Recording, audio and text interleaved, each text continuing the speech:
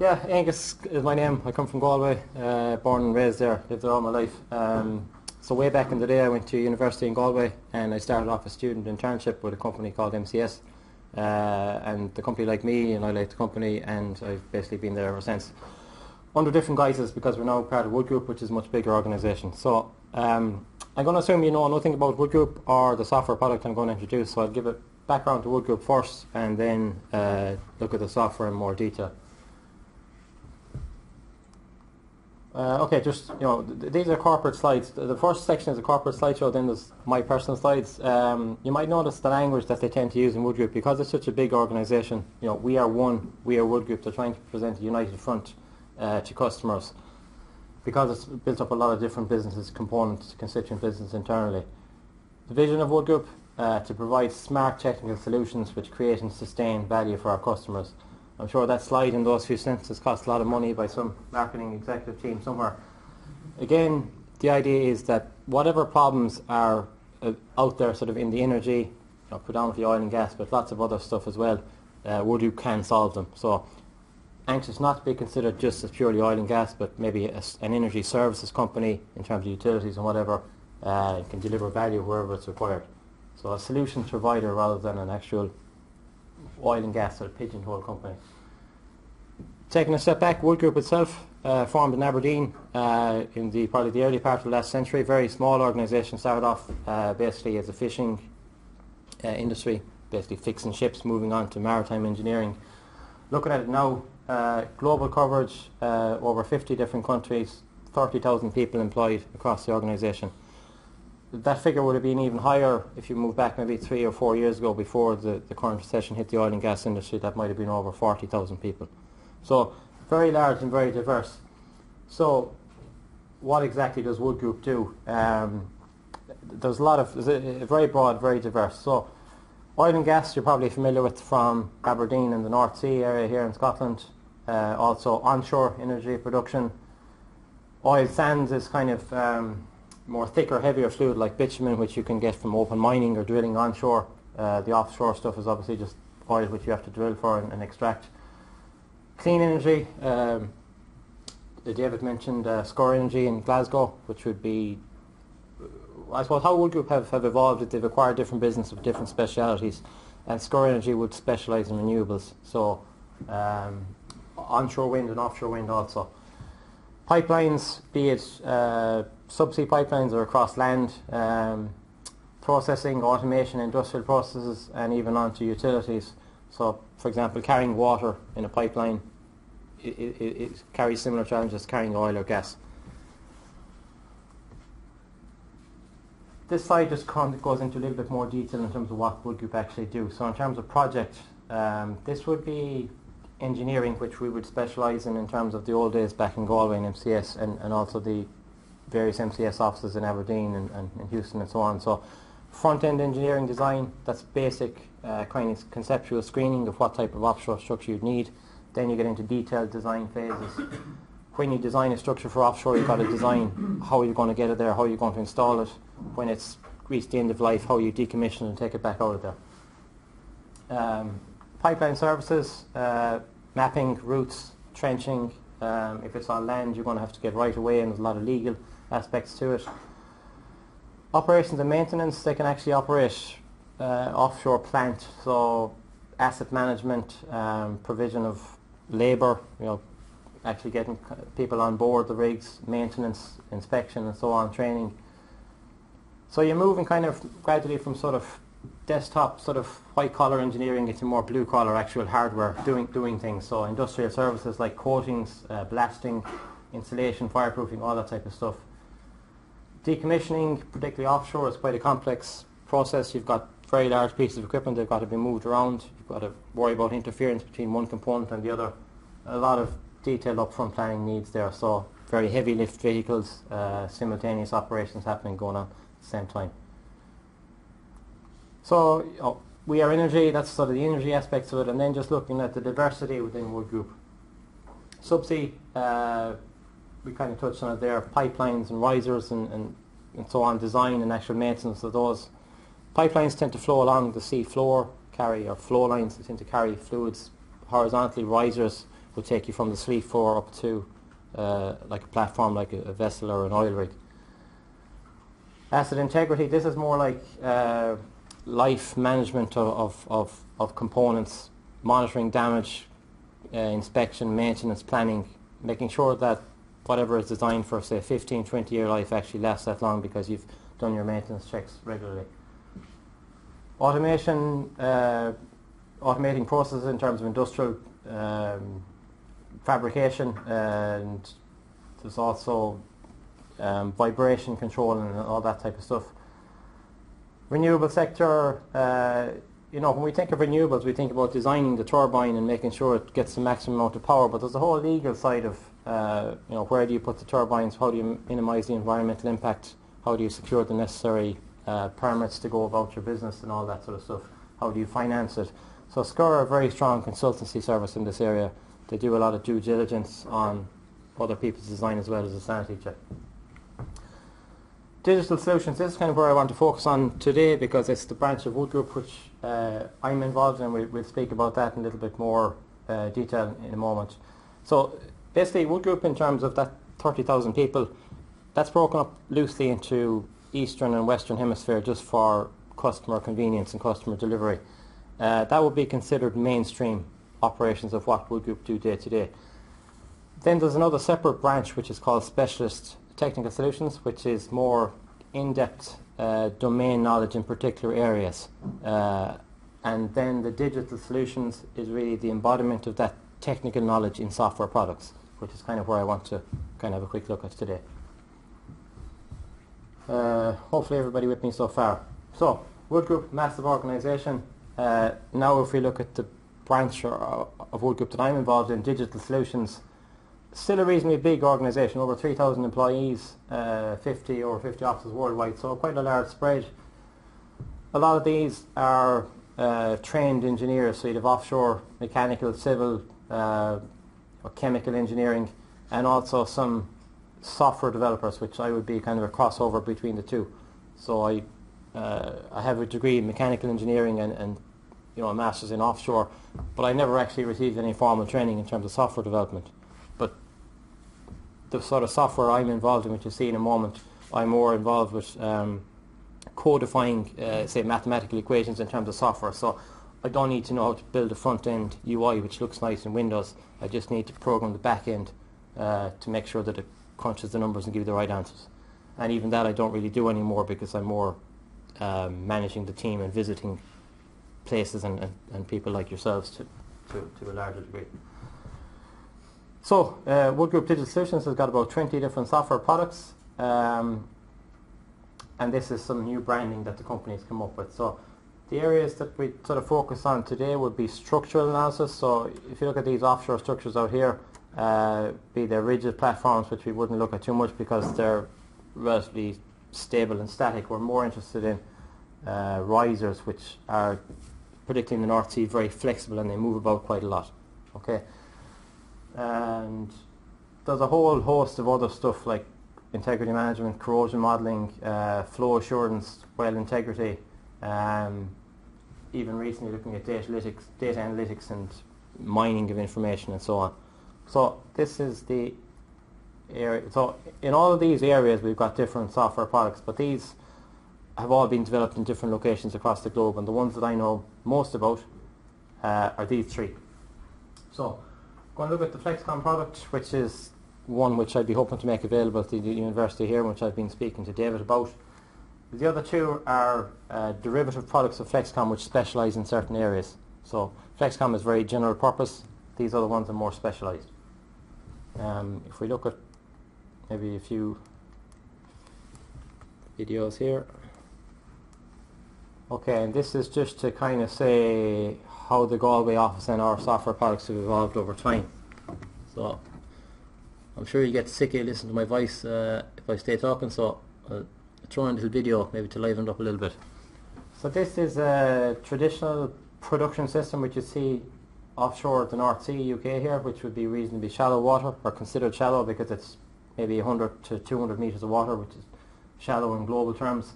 These lines here are called risers, which would take oil or gas from a wellhead up to a floating vessel. Because the sea states are quite severe in the North Sea and the water is quite shallow, we need to use these flexible risers which can bend about a lot, but they're quite stiff in the axial direction. This device in the middle is called the mid-water arch, and it's basically like a big buoyancy tank which is on tethers, and the lines flow over the tank. The reason they do that is because the vessel moves about quite a lot, and you don't want to transfer those motions directly into the flow lines or the connections that are on the seabed, because you want that to remain fairly static. That's one sample application of Flexcom. As I said, which is the base product, which is the one maybe I'd be hoping some of you guys or maybe your colleagues might have used for in terms of research. The other two are called deep riser and pipe lay. So deep riser just specialises in terms of drilling risers. Those are production risers. So once you've got the vessel in place, your well has been drilled and you've got oil flowing, then that's the type of system you have. Before that, you need to actually sort of drill some holes in the seafloor to see if there's oil there or not, and that's what deep riser looks at. See if we can bring this one up. Okay, so this is a drilling riser, and obviously you can see by this very scale of it, the vessel looks much smaller. That's because the water is much, much deeper. So what's happened in oil and gas is they tend to extract the easy stuff first, like the North Sea is relatively shallow, so the cost of putting the structure in place is much less. This one is more deeper water, which might be typical of, say, the Houston area, the Gulf of Mexico, or the Atlantic, the East Atlantic off Africa. Basically, this is just one big long steel pipe, which is a drill string. Down at the bottom, you've got the wellhead, and you've got a couple of components here called a blowout preventer and a LMRP, a lower riser marine package. That goes through whatever kind of sand or sediment or bedrock is there down to the well. So what we're concerned with is whatever is above this point. And in this case, because it's such a long string and it's steel, it's very inflexible. So depending on what the environmental conditions are, sometimes they need to disconnect and stop drilling. And that's what's happened here. So they've just sort of literally disconnected and they're going to wait a couple of days until the weather improves. Normally they do that in a very controlled manner, and sometimes they don't have time and it's an emergency disconnect and they just literally let it go. And up at the top then you've got a recoil because the whole thing is in tension, and as soon as it lifts off then it can kind of kick up quite a lot, and that's a complex area which deep riser models fairly well. Another different application, all of these could be done with Flexcom, but the other packages just make it a little bit easier in terms of user interface to set it up. This is actually sort of installing a pipe, or how you'd actually lay a pipe down in reality. Just for simplicity, we've omitted the device which is called a stinger, which the pipe sort of flows off the back of the vessel with. Normally you might want to model that. Here we're just more concerned with modelling the interaction with the seabed, seeing how the pipe deforms as you drop it down. So you can just see with stress concentrations in terms of bending moment or bending stress, you can see where the pipe is deforming most, and if need be you could take some an alternative route, or you could do something differently to reduce those stresses. You'll see there on the right hand side there's a kind of a legend. So Flexcom is quite strong in terms of the animation of how this is just purely visual. All of the computations have happened in the background beforehand, but it's nice to kind of present it in a manner which looks cool on screen, because that helps to sort of sell the software. Basically, in a nutshell. But the traditional engineers wouldn't be too interested in fancy pictures, but you'd be surprised at how important that is in terms of commercial aspects. Okay, so that's so Flexcom was the start product. Then we have these two, which are derivatives. These ones are actually further derivatives, and they go a step further. So what we've looked at so far, you would design in advance in your office on your computer in a desktop environment based on predictive analysis. So for various locations around the world, you know roughly what the sea states are going to be for 10 or 50 or 100 year return period. But what if you wanted to actually analyse something live on board while you were doing it? If you looked at that drilling rig, conditions, instantaneous conditions over the course of a day or a couple of days can vary hugely over what you can simulate in advance. So that's what these two other packages do here. They're basically on-board versions of the deep riser and pipe layer respectively. I don't know if I've got a video of this here, but it's not really a video. It just kind of shows you the desktop for what these other ones look like. The main thing you focused on is really the vessel, where it is in space, how it's oriented, what the range of movement is. And that's kind of what's plotted here in this. It's like a navigation chart to say, well, we can move, the optimum position is in the middle, usually, and we can move a certain amount left or right, but within safe zones which are indicated by colour-coded circles. It's called watch circles. So if you move a little bit too far, or if the currents become too strong, then the flex joints, which basically connect the structure to the vessel at the upper end and the lower end, there's only a certain range of flexibility there. So if you exceed that, you know, the whole thing can just break down. So obviously you don't want to do that. These things are very expensive. The benefit of this type of software for rig personnel is that the drilling ships themselves are very, very expensive. I think, I'm not sure now, but they were probably retailing about $500,000 per day. That would be the contractual cost of them. So in the old days they'd be a bit more conservative. They say, you know, the weather is kind of getting too rough now, we have to abandon. But now with predictive software you can stay drilling for longer with the added confidence of having a numerical model behind it. Okay, that's the sort of the software overview. Then I can look into a little bit more detail onto one of those products, which will give you a flavour of what it actually looks like on screen. What we saw so far is the outputs. You know, that's what you present at the end, but how do you build the model and so on before that. Very quick history about Wood Group's office in Galway. It was founded back as MCS, Marine Computation Services, many years ago, back in the 80s, and expanded to Aberdeen, which was kind of the hub in the UK here, and Houston likewise in America. Became very specialists in flexible risers, which you saw in the first video there, and strategically acquired by Wood Group to expand their range of services or expertise in different areas. Okay, I'm just going to briefly switch to another slideshow. You might notice a slight difference in size here. I apologise. We've just gone through a rebranding exercise where we're supposed to use brand new corporate material, but I'm kind of still using a hybrid because we didn't have time to get it fully transferred over. Let's see how we're doing for the time. Yeah. Okay. I'm going to very quickly run through, give you a whistle-stop tour of the software itself, and hopefully by the end of it you'll have a flavour of what it's actually like or whatever. The picture on the right here shows a kind of ultra deep water system. So this would be completely not typical of what you have here in the UK. It would be more Gulf of Mexico. This is called a riser bundle. There's actually lots of different pipes attached to one steel carrier tendon with a buoyancy tank on the top. The tank is kind of kept below the wave zone, maybe 50 metres, so that the waves don't interact too much with it. So this thing just basically sits there, and then off that you've got flexible hoses or jumpers which offload the oil onto the tanker itself. In order to extract the oil from that, you probably need to have an offloading line which would be positioned with a buoy at the end of it, and then you can plug in another vessel to take away when this one gets full. You know what I mean? What's not shown there is mooring lines. That would probably be a spread moored vessel, so that'd be, this would probably be a turret moored vessel. So the vessel is kind of hooked up to a turret which has got mooring lines attached in different directions, and it can kind of spin around that turret depending on where the oncoming weather conditions are coming from, so minimise the motions of it. Everyone with me so far? Okay. Okay, so Flexcom, it's a structural analysis package. What we're really interested in is the stresses in these type of lines. So the bending moments and the effective tensions are usually the drivers. Those can lead to other derivative stresses like von Mises and the engineering codes which use those stresses as inputs. Mostly I'm interested in the structures. So risers, I'll just take back a step. Risers, this is a steel riser but not typical. The other ones were flexible risers. Mooring lines, which I haven't shown, they'd be just like wire and cable usually to hold the vessel in place. These are jumpers which are like flexibles. These ones here are called umbilicals, which are basically like power cables or control cables, which can all be modelled. So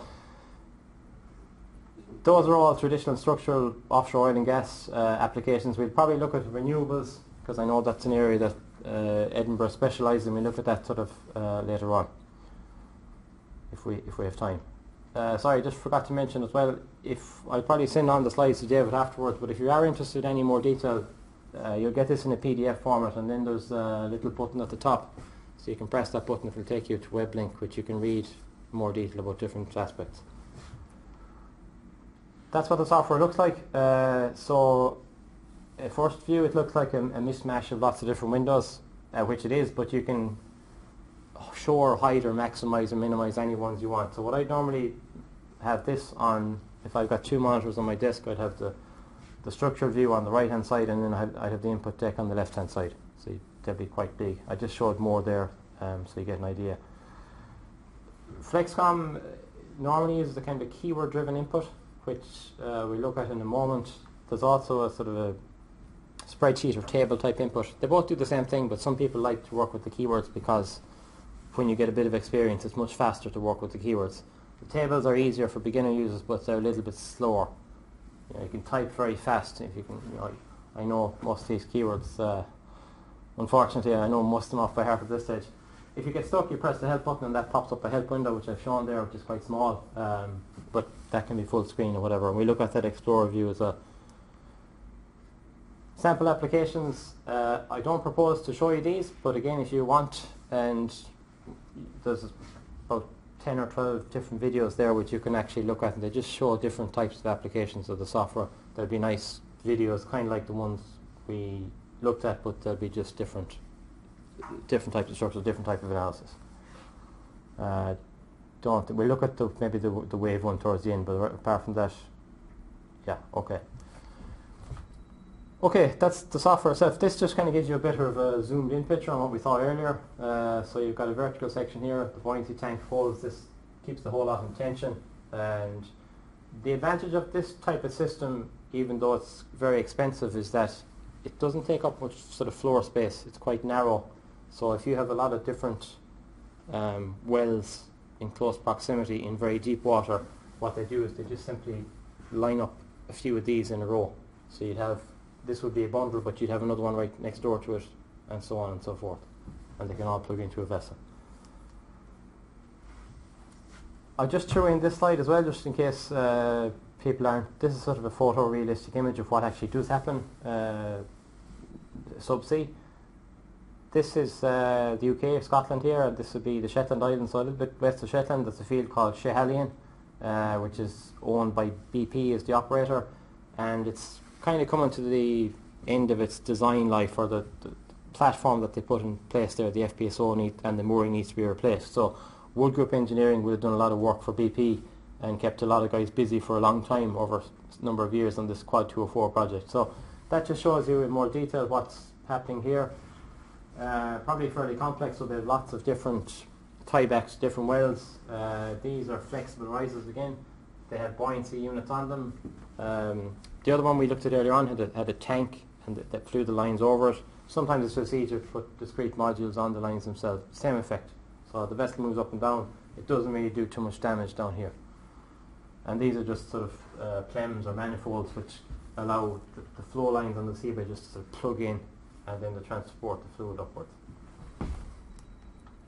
So if you wanted to model that thing in Flexcom, how would you go about it? Well, the first thing you do is you just take one line on its own and start drawing it like that. Fairly easy to do. Basically you just say where the start of the line is, where the end of the line is, and what the length is in between.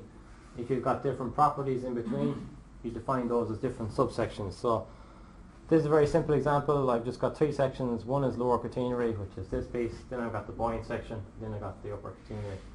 And the amount of inputs you specify is fairly limited, because the software works out what that shape should be, and then when you press the run button, it actually does a proper finite element solution, which gives you an accurate representation of it.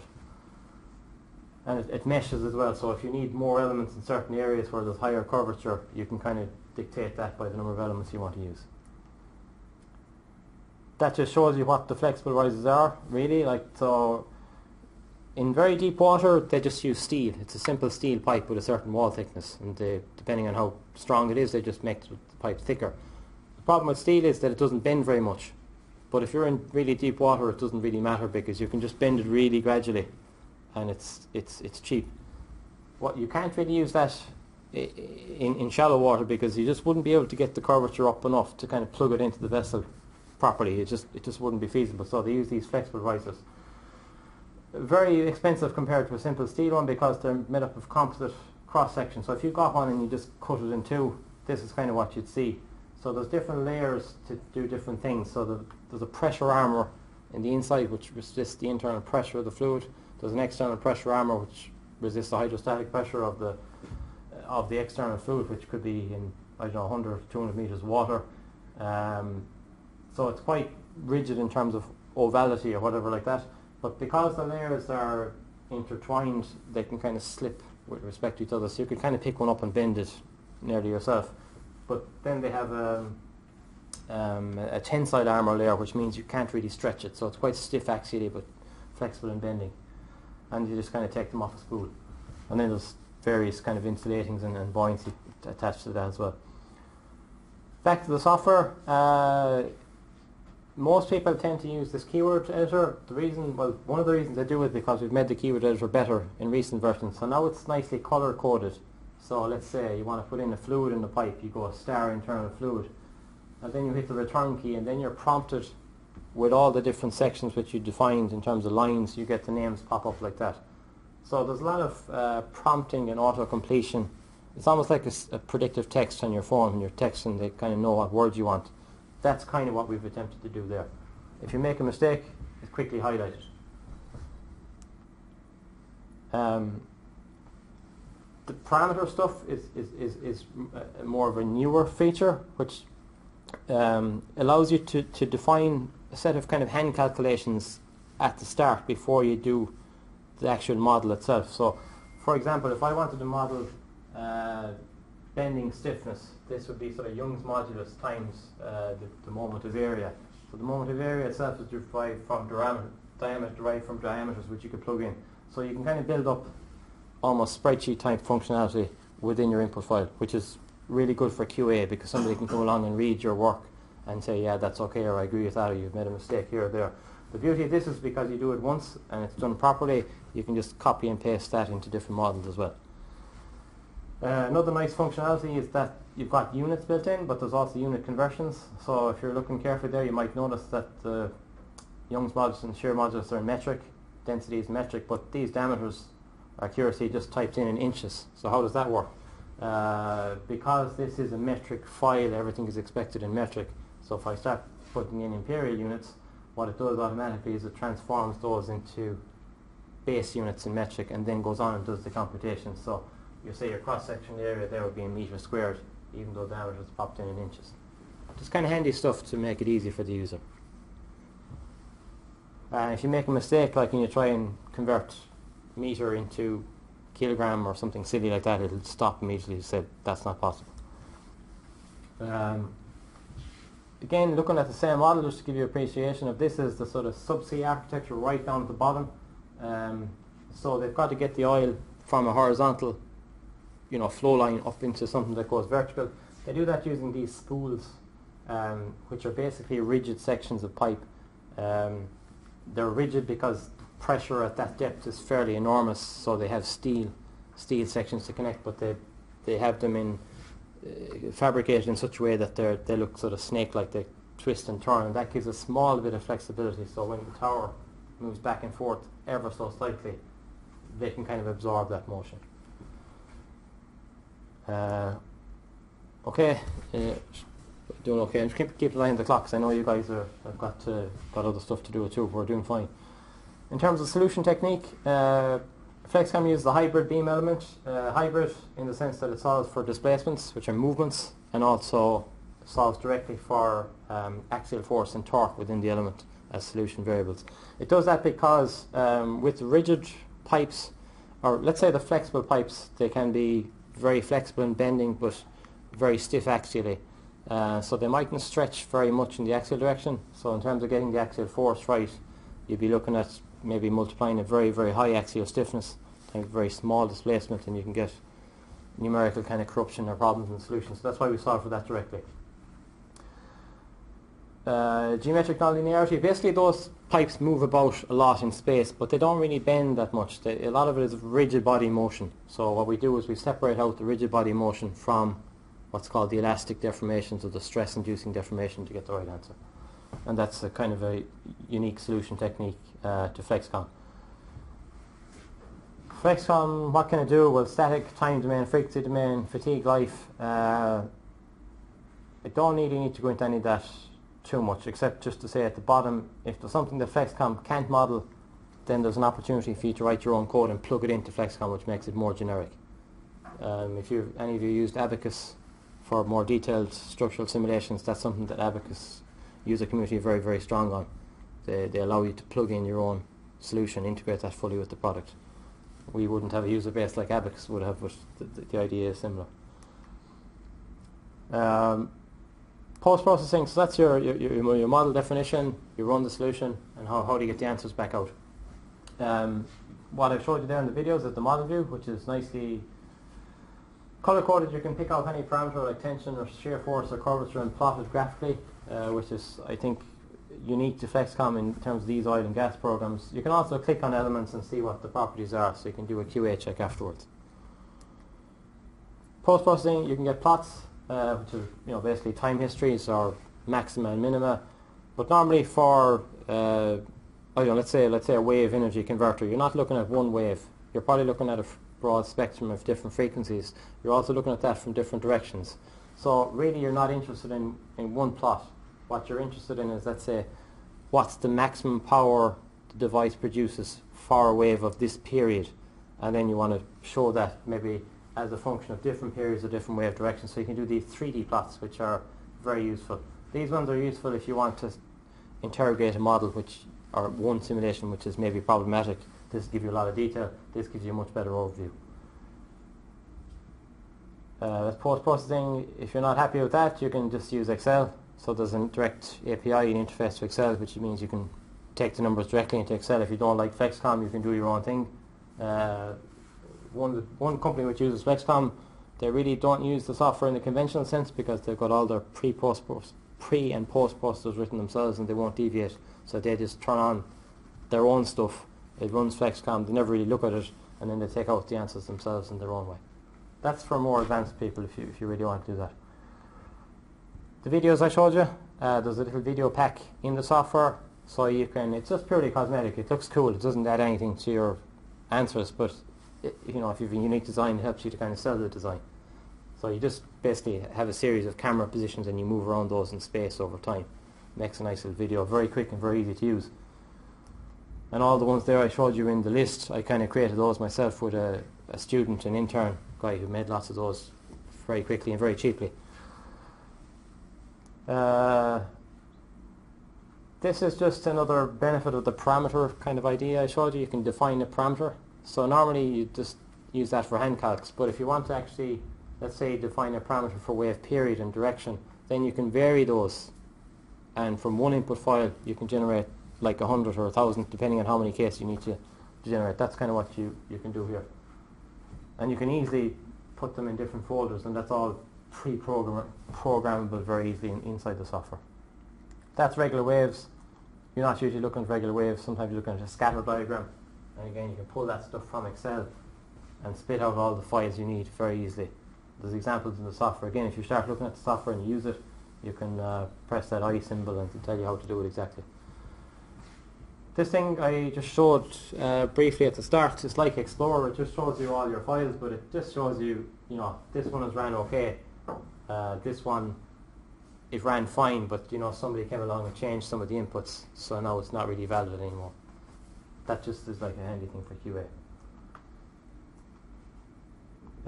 Latest news, not terribly useful for you guys because you don't have the software yet, but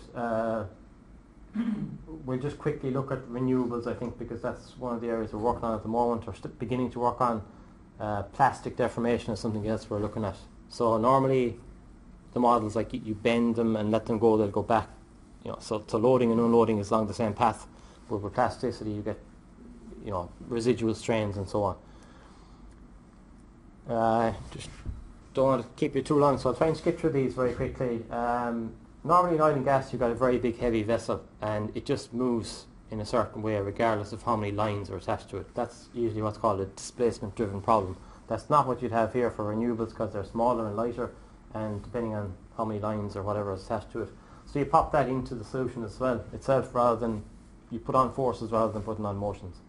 These are the type of forces you can put on in Flexcom: current, wind, forcing functions, added mass and damping we do using this convolution integral technique. Anybody who's familiar with the WEX will know what that's about, and it's reasonably good.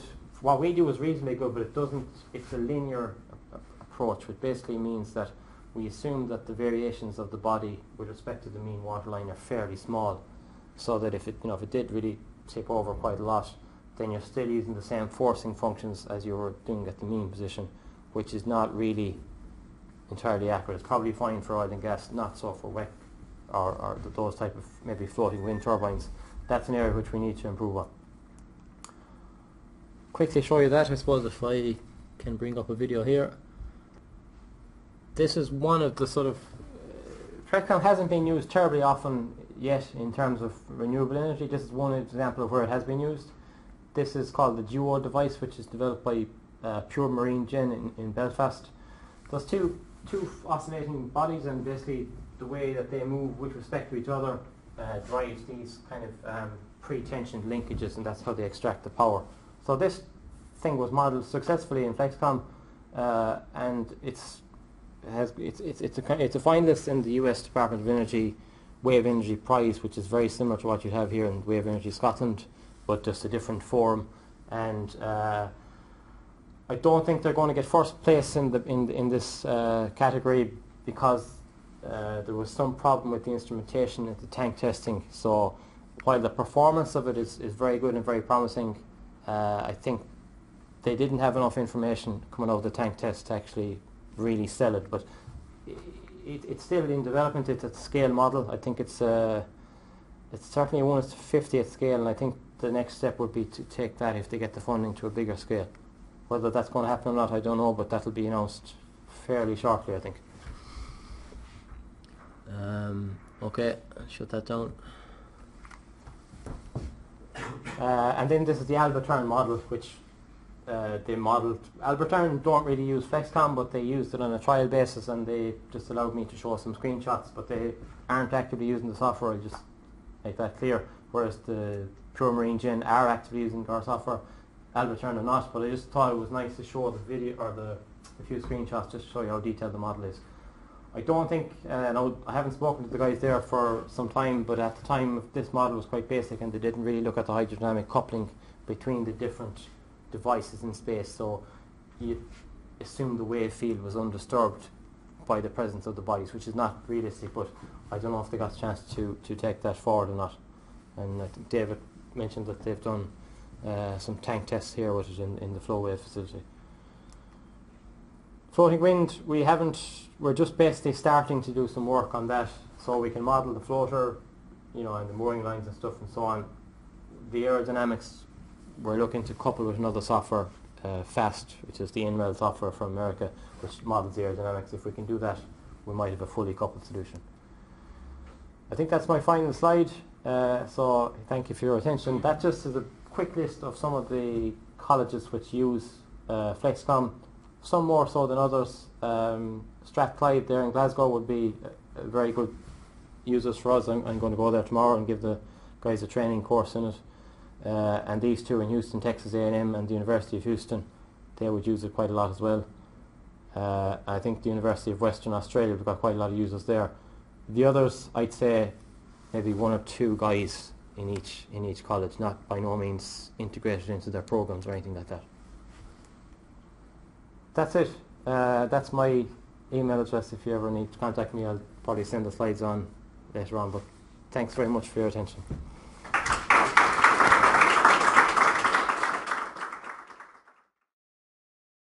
This production is brought to you by the University of Edinburgh.